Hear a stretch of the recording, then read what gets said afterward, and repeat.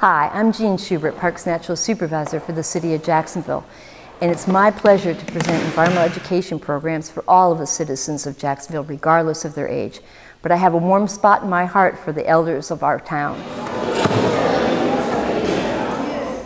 One of the things I like about presenting environmental education program is especially for the senior citizens. A lot of them didn't get the chance when they were going in school for field trips or opportunities to go to the zoo with their family and such. And a lot of them are a little bit fearful, especially because we have a great population of citizens in Florida that have come from north of the Mason-Dixon line, and they are not aware of these animals that we have down here, and some of the insects can kind of freak you out. So it's good for them to have a chance to get to know what's here and how to be more comfortable about it and ask the questions that they want to ask. And it was great being here with the kids. A lot of excited, and I was just as excited as they were. So it was a great opportunity to be able to touch the snake. I never touched one before, and learn different things to how to identify them. So I think it's a great program.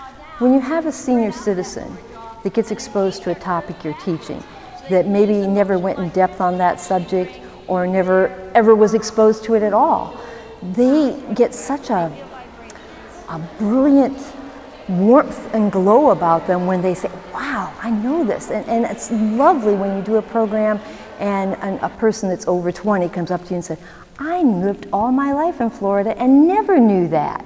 We didn't go to the zoo when I was a kid in school. I don't remember the field trips. So it's a great opportunity for kids today to come. And these, the excitement and the beauty, it was just exciting today. It's like I love being a lifelong learner because it gives me a chance to keep my brain going, keep active, keep that spark of curiosity, and keep that sense of wonder. And a lot of our senior citizens have learned how important that is. And they get such a sense of wonder and delight, an absolute delight, when they get exposed to something they didn't know. We want people to get out and enjoy the parks and make use of it. We are living in a beautiful area of the United States, one of the best places in Florida, great historical and cultural relations, and such a diversity of plant and wildlife. People need to be able to get outside and enjoy it. And that's why I like my job.